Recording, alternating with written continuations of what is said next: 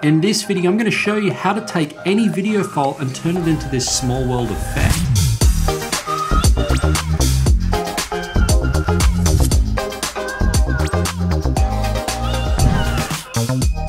Now, typically to make this effect, you have to shoot your video using a 360 camera setup. But with this specific technique, what we're actually doing is taking a standard video and then turning it into a small world effect. Now, the first clip I have here on the timeline is this clip of this girl in a yoga pose. And what I want to do is just come over here, right click and go new composition from selection. So now I have my clip laid out here in the timeline. What we're going to do is right click on that and come down to pre-compose. So I'm just going to call mine yoga clip and I want to leave all the attributes and hit OK. So now we open this clip up and the first thing we actually want to do is, in order for this effect to properly work, is both sides of the screen actually have to match. So this side has to be exactly the same as this side. Now, if you had shot this with a 360 camera,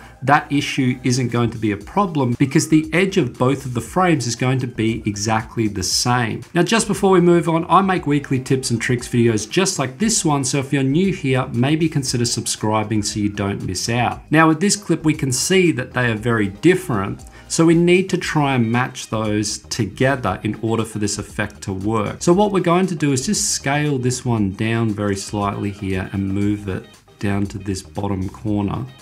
Might even just bring that up a little bit there. Then I want to take that clip and I'm just going to duplicate it. Then what we need to do is flip that clip across to the other side. So I'm just going to drag this across and then position this over so that the edge of this frame here matches that side of the frame. Now you can see these two clips don't match. So we need to create a mask to create a bit of a blend between those two clips. So what I'm going to do is come up to the rectangle tool and just draw a bit of a mask going over this part of my image. And then I want to come down here and just give this a bit of a feather. Now you can adjust your mask to get the best possible match, but it's all about just trying to match those two clips as best you can. Now, the great thing about this is it doesn't have to be perfect, and you're going to see why when we actually create the small world effect. So now when I come back to my main composition here, you can see that the clip has automatically updated on our timeline, and we need to add a few things to this clip in order to create the small world effect. Now, the first thing is we're going to come over here to the effects and presets, and I want to drag the transform effect straight onto that clip. Now, the reason we want to do this is because we need to rotate this clip 180 degrees. So it's basically flipped up horizontally. Then I want to come back to my effects and presets and add the polar coordinates. And I also want to add the optics compensation onto that same clip. Now from here, it's just a matter of adjusting a few of those settings to get the desired results. So the first thing is we're going to come over here and I want to change this to be rect to polar. Now, when I start scaling at this that we automatically create that small world effect. Now, one problem you can see here that when I scale this all the way up to 100, by using this technique of mirroring the edge, we've automatically created this line that comes down the middle here.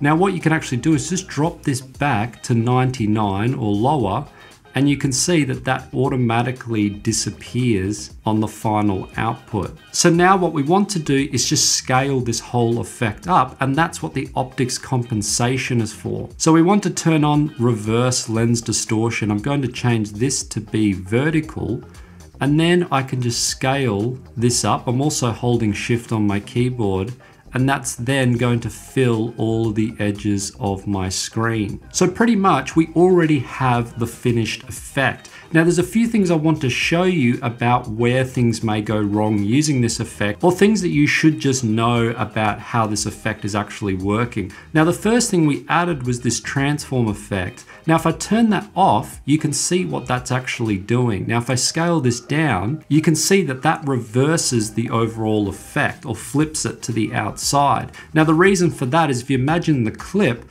we're actually bending it from the outside in. So that's why when we add the polar coordinates that it looks the way that it does. So by flipping that image upside down, we're now bending the inside of it in and we're creating that small world effect. Now the other thing is we may just want to adjust the rotation of this small world.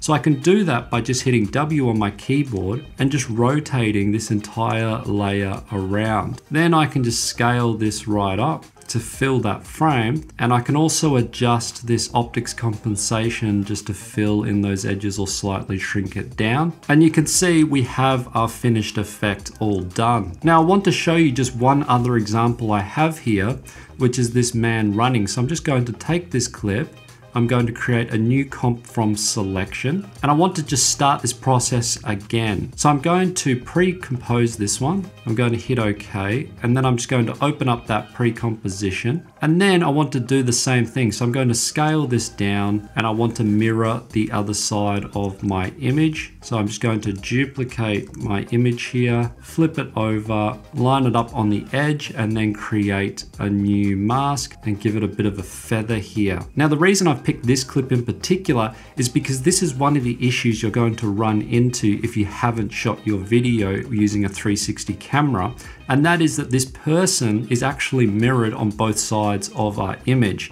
Now a simple way to fix this is actually just to scroll ahead in time until they're out of the frame, or I could even scale into that frame to get more of my edge and then create a clean mask on the side. The other thing is I just want to adjust this mask up here.